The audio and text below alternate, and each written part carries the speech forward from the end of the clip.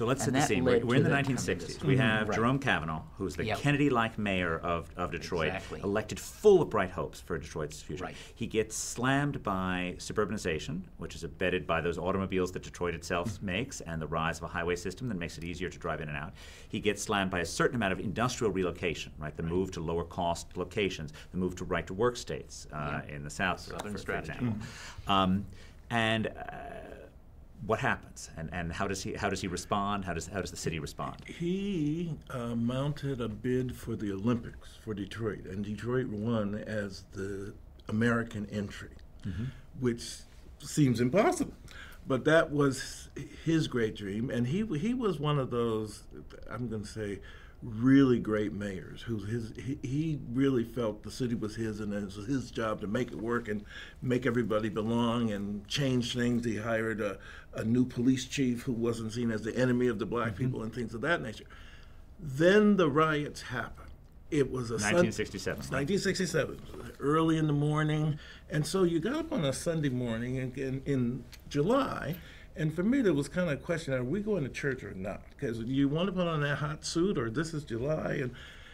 And suddenly we went out on your stoop, and there was something going on down the street. We couldn't quite tell what it was. But of course, as neighborhood kids, you had to go see. But before you could get down there, these strange things would be happening where, you know, people walking with two lamps in their hand and dry cleaning other people's dry cleaning, and it was so strange. And suddenly it emerged that, you know, this is a commotion of a type we've never seen. And very quickly, a thing had to happen. You had to know whether you were from a family where you could bring these stolen things or no.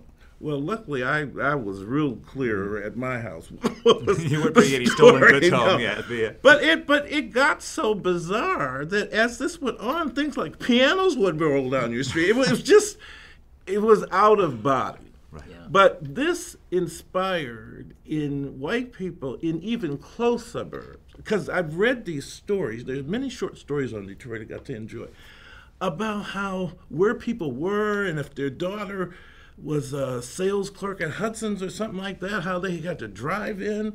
And this was then the main commercial areas, particularly 12th Street, which is now Rosa Parks, they got set afire. And there was this question, well, who would burn down the stores? But I tell you, race was always in the background. Well, all those stores were owned by white people, and apparently they didn't gain the love of their customers, particularly. And even the black store owners, they thought, well, you know, they put Soul Brother in the window, and it didn't quite work that way. So it was pandemonium. It was quite that. Yeah. It was indescribable, but very real.